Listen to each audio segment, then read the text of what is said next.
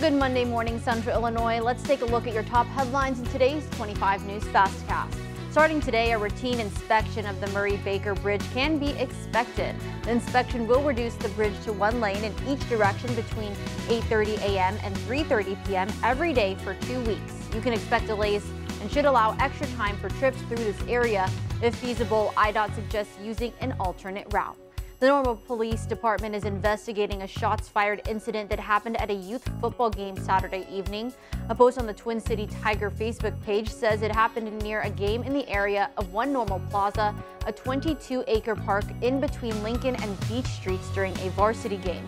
According to Normal PD, callers heard multiple gunshots heard in the area. Police were able to secure the area, speak with witnesses, and locate evidence of a shooting from the incident.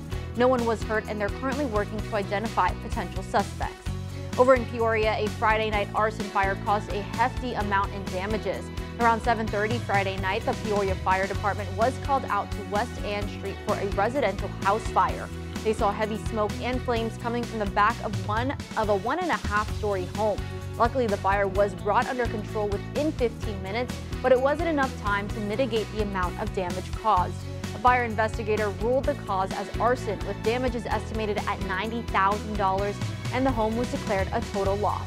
No one was inside at the time, and no injuries were reported. You can find these stories and more local news at 25newsnow.com or on the 25 News app. Just head to the App Store and search for the WEEK 25 News app.